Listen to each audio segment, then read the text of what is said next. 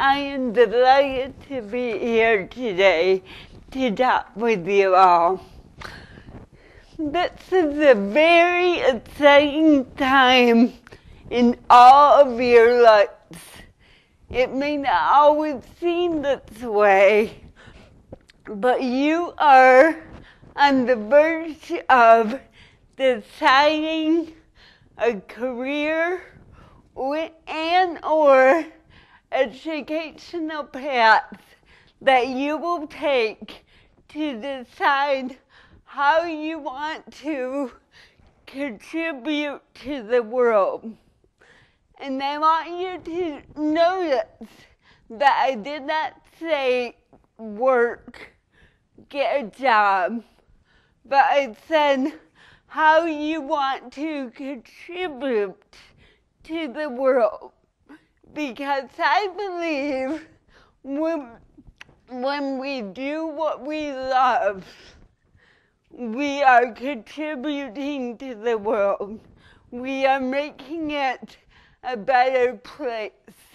Whether you become a teacher, go into business, go into politics, have a job in food service.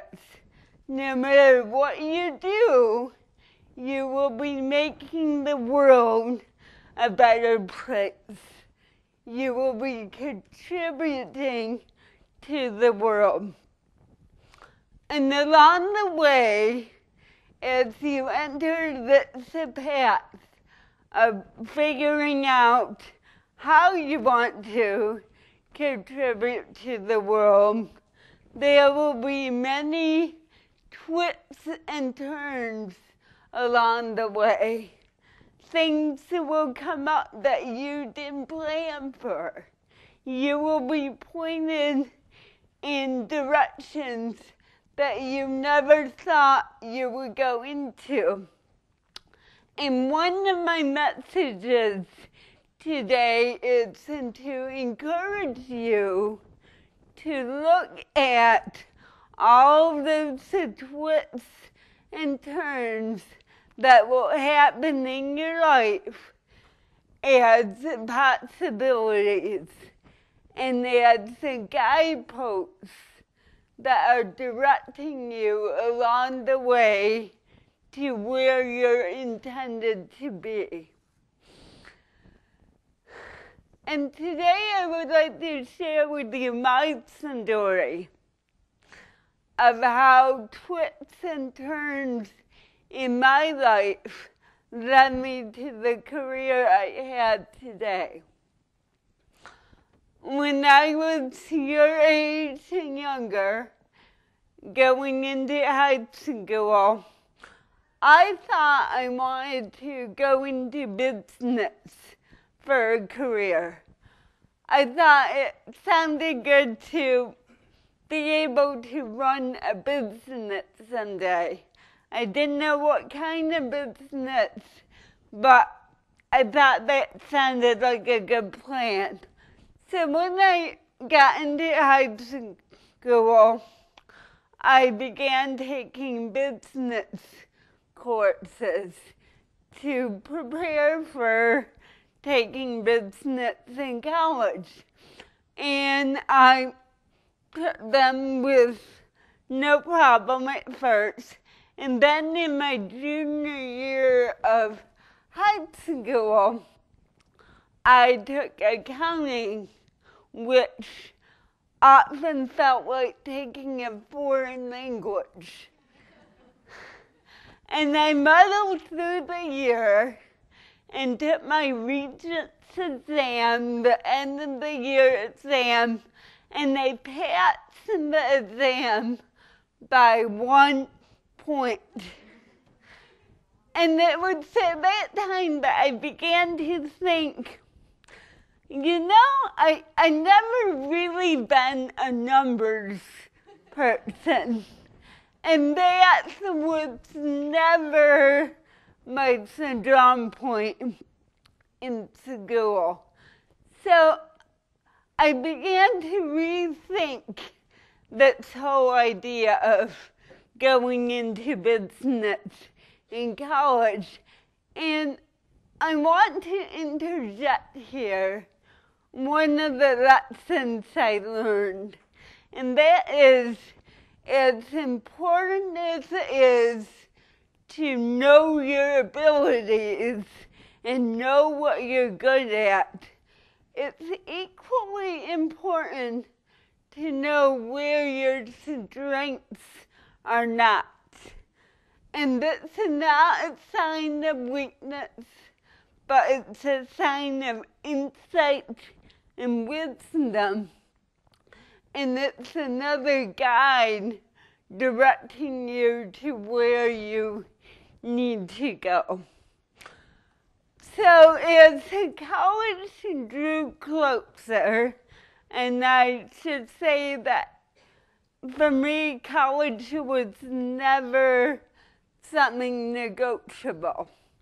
I was fortunate that when I was diagnosed with cerebral palsy as a toddler, my parents quickly got that I needed the same expectations placed on me as my siblings. So college was expected of me. So I began to think about what I really loved to do. And what came to me was I love reading, writing, the written word, and that I'm much more a word person than a number person.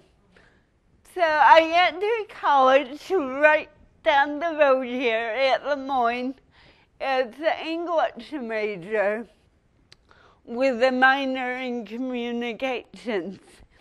And I have to say I loved college, and for those of you thinking about college, you will love it. It's a great experience. I met people there who are still my core group of friends today, and I loved living on campus. So I went to Lemoyne thinking that I would be a writer someday. And I studied English, and in fact, in my senior year of college, I did what they call independent study, and I actually wrote a very short novel. The novel never got published, but it's done and sitting on one of the shelves in my house. And I fostered this dream of being a writer. Well, after 4 happy years of college, I graduated with a degree in English, and I needed some way to pay the bills and support myself, because another expectation of my parents was when you were done with college, you moved out of the house. So I needed a way to support myself. And after some initial interviews for newspapers did not work out, my older brother, Dan, suggested to me that maybe I wanted to apply at our local United Cerebral Palsy, because he thought, and he was right, that they may hire me because I was once a recipient of their services as a child. And indeed they did. They actually created a job for me in their public relations department, writing their newsletters and press releases. And I learned two very valuable things in that job. One, that I did not want a career in public relations. Wasn't my cup of tea. But two, and much more valuable, was I received an introduction into the world of disability services. Now, one would think, because I had this disability all my life, I would know a thing or two about disability services. But I was very young, only 22, and I had led a very sheltered life at that point, and didn't know many other people with disabilities. So part of my education was learning about the experiences of other people with disabilities. And this was back in the 1990s. And disability organizations were very focused on getting people with disabilities who were put in institutions simply because they had a disability and were different, and bringing them out of the institutions and into the community.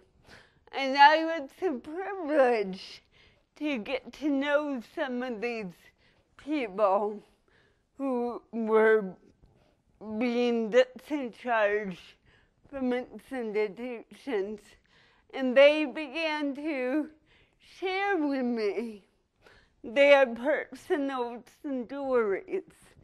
And sadly, many of them have been abandoned by their families once they were put into institutions. And unfortunately, there were several abuses and forms of neglect that took place in the institutions. And the people I got to know really had some heartache about what had happened to them. And I should point out another lesson I learned at some point. Here I was, a person with a disability, and I thought I knew what it was like to live with a disability. And sometimes it's a gift to think you know it all, but be open to not knowing it all, and begin to learn things and say, I really had no idea. And that's another gift that you can take into the world that can be very helpful. So I got to know some people with disabilities, and I got to hear some of their heartache. And I got looking around this United Cerebral Palsy organization that I worked at that really offered an array of services to people. But there was very little counseling offered to people, to talk to them about how they were doing personally, how they were coping with their disability. So that's what motivated me to apply to graduate school and want to become a counselor. So after 3 years working, I applied to grad school, came back here to Syracuse, and entered the rehabilitation counseling program at SU. Well, fast forward 2 years later, I'm again a graduate with a degree in counseling, and I again need to find a way to pay my bills and support myself. I was so lucky though. I was quickly offered a job here in Syracuse at Exceptional Family Resources because I couldn't simply go out with a degree in counseling and hang my shingle up and go into private practice. I needed to get more experience. And that long after I began at Exceptional Family Resources, they hired a new executive director who they actually stole from Enable. And Nicole was very supportive of helping me gradually develop my private practice. And what she allowed me to do was taper back my hours at EFR as I could build up my private practice. So after a couple of years, I was able to take a big leap of faith, and I quit working and went into private practice full time at my practice disabilities consulting and counseling, which has just undergone a name change, and we are now Radiant Abilities. And this is a job that is perfect for me. I love what I do. I love counseling people on coping with a disability and going into the world and striving for their goals and dreams. And working for myself seems to be a perfect fit for me. It wasn't really until I was invited to speak here today that I realized how full circle my dreams have become. If you remember, way back in high school, I wanted to go into business. I thought it'd be a cool idea to run a business someday. Well, I may be a business of one, but I do run a business today, Radiant Abilities. And if you also remember, in college, I wanted to become a writer. Well, most of you probably don't know that, but for the last few years, I've been working on a self-help book for people with disabilities. It's called Firewalk, Embracing Different Abilities.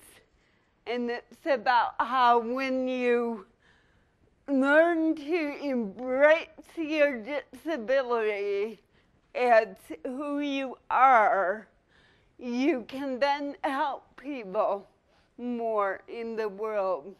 And it has a transformative effect on people. And I hope within the next year or two that it will be published. I also write a regular blog on my website, kathyoc.com, which is about living with a disability. So long ago I gave up fiction writing, but I am a writer today. In addition to being a counselor and a business owner. At your age, I would have never dreamed that I would have the career I have right now, and just how rewarding it is. I had dreams, big dreams at your age, and as I reflect on the past 20 plus years, I realize how much my dreams have been there, and how I have always had some kind of vision of how I could contribute to the world. What I have learned is how vital it is to have dreams for how you want to contribute to the world. They are your guides throughout adulthood. Develop a vision for yourself. Dream. And let that vision be your guide. What I learned that is equally important is to be open to what comes up along the way of reaching for those dreams. The unexpected, those circumstances and events that weren't planned on can be significant guides to helping direct you to where you're meant to go. Think of them as traffic signs telling you where to go and what you are meant to do in the world. I leave you with this advice. Have dreams, dream big, open to all the possibilities before you, even the ones you didn't plan on, and trust in your abilities. You all have abilities. You all have a way you can contribute to the world. If you do this, you will have one of the greatest gifts in life, doing what you love. Have a very good day, and thank you so much.